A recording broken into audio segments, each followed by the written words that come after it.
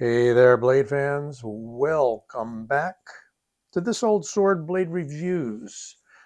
And we have another custom for you today, and it's unusual in a couple of respects. This is a custom by Dirk Pinkerton. You've seen his customs highlighted on my channel in the past. I've got a pretty solid, I guess we call it sub-collection of Dirk's knives, probably about a half a dozen or so, in various sizes, from a very large razorback down to this relatively diminutive Pikal knife. Let's take a look at it, because I know we got to get that blade out there, and we've got to make everybody happy with that blade. It's an unusual one if you're not used to the style of it. It is, as you can see, a claw-shaped blade. You can also see that it's clearly branded as CPM-3V, a very tough, non-stainless steel with lots of hardness, durability, and edge-holding ability. And this edge he puts on this is just crazy sharp. If I can think of it before we're done, we'll do a little cutting demo. Now I'm holding it kind of in the wrong way, although there's no real wrong way to hold the knife. But let's talk a minute, when I orient it like that, about Pikal knives. Pikal, P-A-K-A-L, is how we were spelling it in Pikal Kali. And more recently, you see it pronounced Pikal or P apostrophe K-A-L, as they did with the Spyderco knife. We're going to talk about fixed blades today. And I do have a number of videos out there on some of the folders in this category. But basically, it's a Filipino term meaning to jab or stab or rip or tear. I get a lot of different translations of it. I even saw a translation recently stating that it was to be mean or angry or indignant. If you're Filipino, I'm sure you can give me a direct translation from the Tagalog language or Visayan language. I'm not sure if it falls into both or not. I don't want to go on and on and on about this, but basically there are two holds for knives in Filipino martial arts. If I could use this folder right here, this what the heck is it? Rat 1. That's a sock grip, okay? Point up, basically. And that is a Pikal grip. So the sock grip is used to thrust and slash, while the Pikal grip is used to jab, right? Or stab and rip and tear. Two basic knife positions. They can be used knife alone, knife with an empty hand, knife with a stick, knife with a sword. That's called a espada y daga. But, you know, that's the basic gist of it. Now, the hold for the knife, as it was designed, is primarily this, okay? And I'll see if I can give us even more room without bringing too many other things into the scene.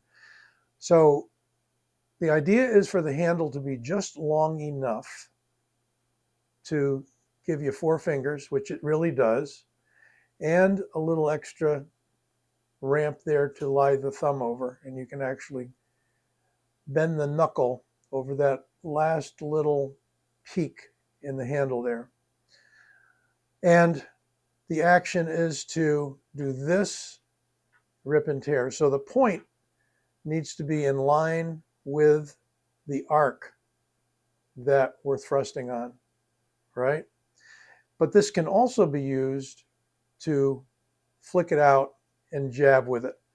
And you notice that he brings the point down so it's more or less in line. Now, there are some knives with the point raised way up, and that gets us into the Elvia territory, which this was inspired by, I believe. When I show you some of the examples of Dirk's other Pikal knives, you'll see that. that this is kind of in following with the Ed Calderon style of knife use, fashioned after the fruit knife. And you can see if we look at this axis of the handle and we look at this point, it is raised well above the handle. When you actually hold it square in the grip, it's a little less raised, but it's still well above this axis here. That gives you that initial contact with that point. And the other thing Dirk has done with this model is slant that top angle back a bit more than he has done on his Smilodon series that I'll show you in a moment. So yeah, it's a small knife. Let's do some measurements. Overall, tip to tail, 6.5 inches, not that big. And about 2.5 inches on the blade, depends upon where you measure it.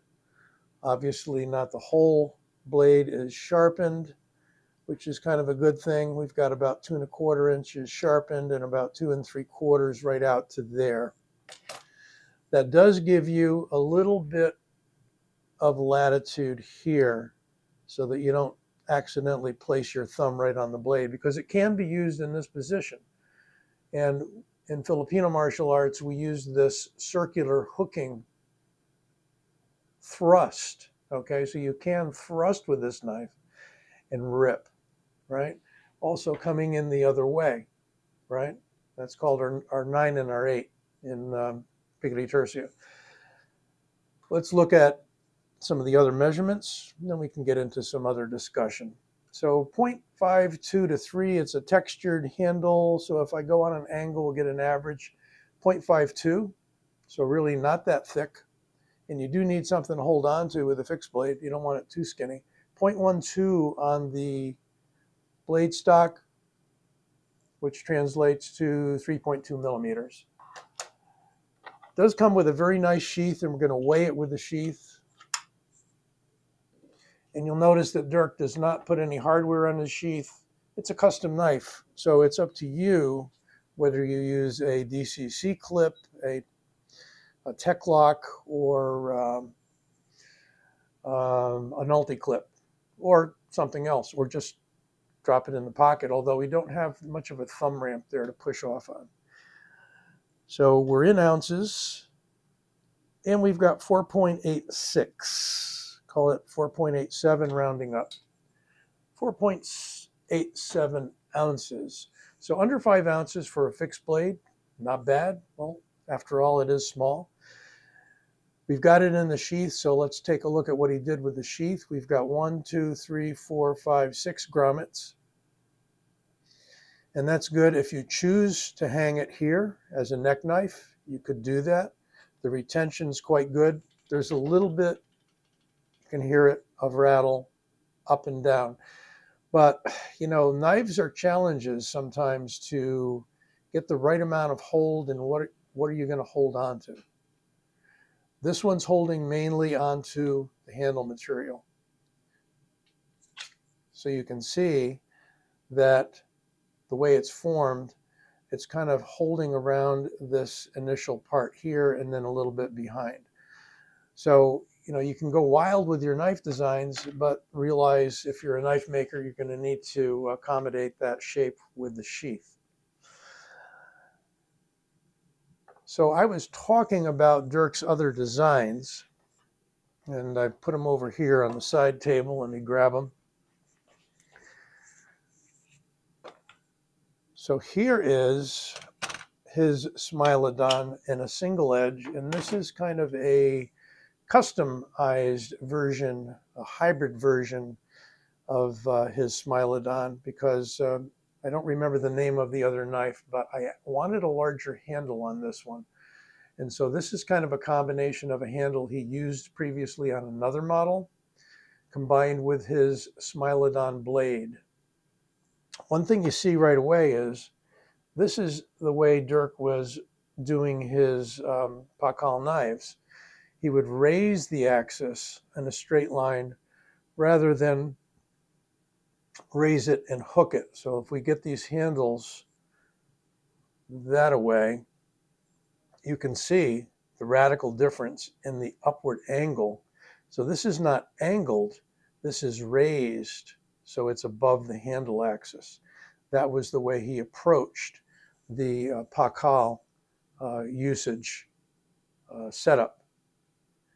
And they don't look that much larger, but I've got, for me, with a medium large hand, feels comfortable, very locked in and comfortable in this grip. I mean, this just holds me right in there.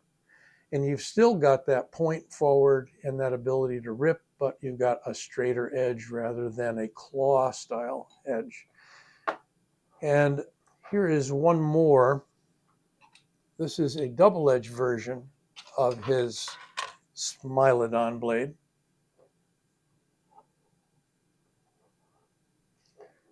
You can see on this one, he's still just raising the axis rather than tilting it as we have up here.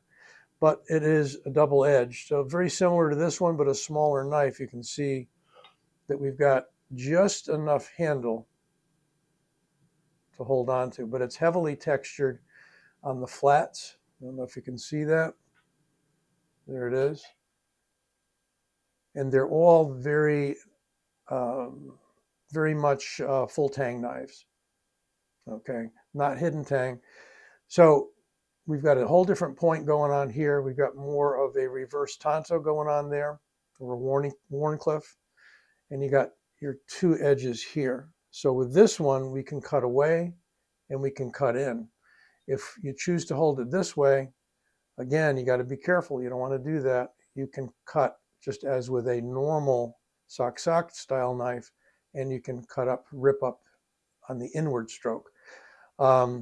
So way different usage on that. The double edge definitely expands out the usage.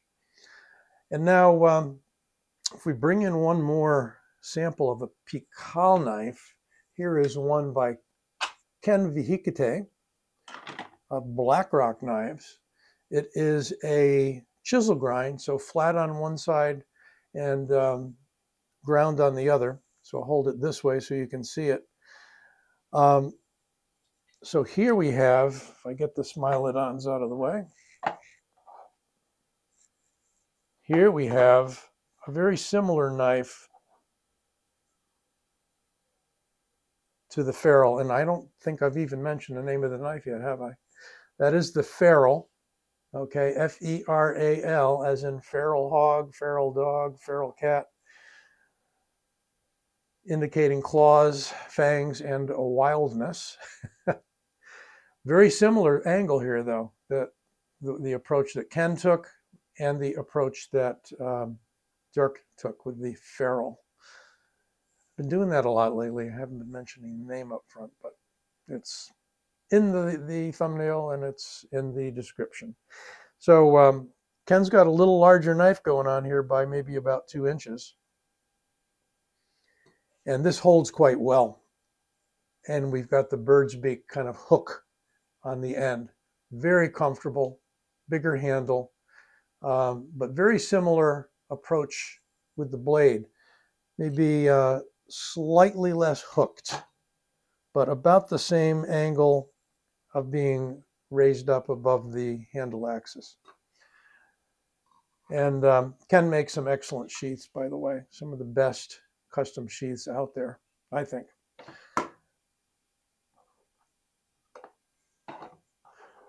If we do a quick size comparison to a standard folding knife, a Griptilian, you can see that it's actually smaller by, a good amount. By how much? Smaller by like an inch and a half. Yeah, about 1.5 inches longer. And blade about 1 inch longer. When it's closed, naturally the folding knife is going to be smaller. So there is some argument for a folding knife. Argument for the fixed blade, you grab it, you've got it in your hand immediately, doesn't need to be opened. And we don't need to worry about any weaknesses in the pivot. Now, how sharp is this baby? Well, it's designed to penetrate, rip, and tear. So effortless on the entry. Absolutely effortless. How about the edge by itself? Also very sharp.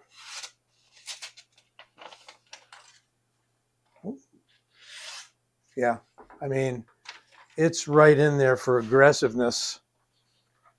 So you've got an extremely useful point, and you've got an extremely sharp edge once that point has started the work. Well, there you have it, the ferrule, a new design by Dirk Pinkerton, and he's going to be churning out more of these. He's going to be going more in this direction. He's even thinking of, at least temporarily, doing nothing but Pikal knives. So look for that.